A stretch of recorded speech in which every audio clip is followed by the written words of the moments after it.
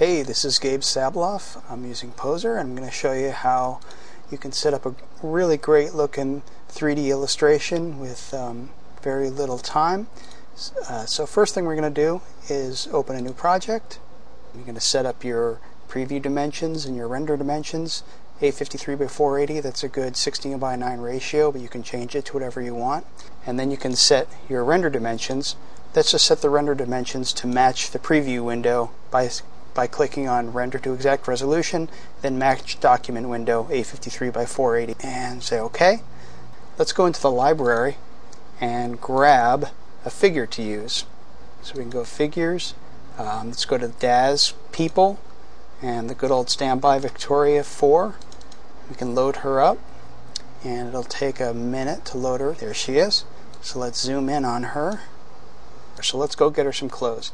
Now, in a separate runtime folder, these are my runtime folders here. I have Victoria 4 runtime folder, and this is where I keep all my Victoria clothing, props, and hair and accessories and all the things. So I'll go into Victoria 4 figures, and I'll go down to this one, Fawn V4. It's a good looking, like, post-apocalyptic outfit. So I'm going to load in the top. It'll appear there. And now I need to conform that to Victoria. So we do conform to Victoria 4. I'll get a little closer for the next one. The knee pads. They'll appear in the scene, but now they're not actually attached to Victoria. So you actually have to conform to the figure. Conform to Victoria 4, OK, and you'll see them snap onto the model there. Now you repeat that process by importing all the different clothing figures and conforming them onto Victoria. So now she has her outfit on. I think this set also comes with a weapon, so let's go down to props and also find Fawn V4. Yeah, she has a gun that comes with the set, so this might load in as a smart prop. Yep, it loads in as a smart prop, so it's already attached to her hand. So when she moves her arm around, the gun will stay attached to her hand. Next stage, let's put some hair on her. Hair, this is a good one. April, and this one. So import that into the scene. So the hair appears there. Let's go to the head camera. This is the camera that orbits directly around the head.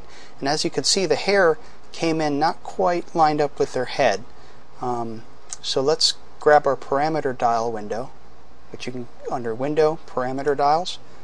And this pops up, and here's all the parameter dials for that Zilia hair. And so let's take the y-axis and raise it up. So that's good enough for just a quick render. Okay, so while we're here on the face camera, let's also take a look at what we can do to make her a little prettier. The standard Victoria face that comes standard on the model is pretty, but there are lots of morphs that people have made to make her really look a lot better. So let's go to one of my favorites here. So we go to Pose, where you usually find all these custom morphs, and this one. How about Sondra? So Sondra is a good looking lady that someone has built, someone modeled this, and let's double click on Sondra, and you'll see that, oh, this is the texture. So you'll see the texture first, and then here is the injection morph. So now we'll do the injection morph, and you'll see the model change into the Sondra character. So there, we have Victoria in her outfit with her custom made texture and custom morph. The next thing we're going to do is give her a cool pose to be in. So let's go back to the POSER 7 runtime folder, where I have stored a couple of custom made poses. Now when you buy POSER, it comes standard with a couple of poses that you can use for any situation. Let's just pick a cool one here. Let's go to this one. Let's go Gunslinger 2. And you click on the pose, and she'll snap into her gunslinger pose. So now we have the model looking good, but now let's start to think about the photography. So let's go up to the lighting controls, and I have one light here, and it's set at 150% intensity, which overexposes the texture slightly, which is good. So let's make that our key light and put that and rotate it around her just by moving your mouse until you find a nice spot where you see a lot of interest, some nice light and shadow. Bring it down a little bit to get the light in her eyes Move it over to get some nice shadows here on her stomach. That's good. We'll duplicate that light to keep all those same parameters of that light. This is an infinite light that mimics the look of the sun as opposed to a like a spotlight. So now I've created a second light. I'm going to swing it around behind her as a rim light. And let's go to the parameters of that light. We'll erase the X and Z rotate, so all we have is the Y rotate. So now it'll rotate exactly along the Y-axis, and we can place it exactly. And what I'm looking for is to create a rim of light that separates her from the background. Good. So now we have the key light, we have the rim light, and now we have this black stripe of shadow that goes down her body like this. Let's address that by duplicating the light again. So again, it's just another infinite light that rotates along the Y-axis, and we'll rotate that to there. And that's way too hot for a fill light. That's what we're creating here. So I'm going to turn that down to 30% just to fill that up. So you can see if I turn it off and on, you can see the difference. It fills in that shadowy area, so it's not quite so black. Now let's throw some colors in there. Let's select our key light, and we'll move it into like a nice yellow. Oh, and when you change the color, it also changes your intensity and by default back to 100, so let's pump it back up to 150.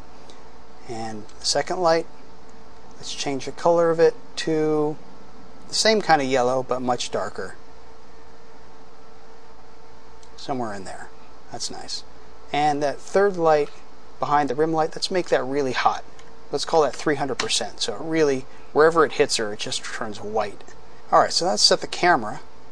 Let's go to our Dolly Camera, which mimics the movements of a real camera. It moves like a dolly and pans and tilts like a dolly.